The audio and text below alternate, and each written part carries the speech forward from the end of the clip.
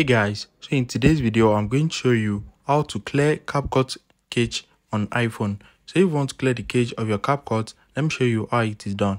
The first thing is open up the app and you need to click on this settings icon at the top right corner.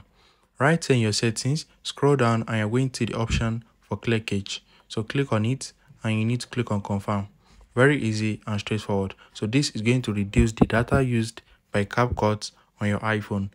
The storage, sorry. So if you found this video helpful, smash the like button and subscribe.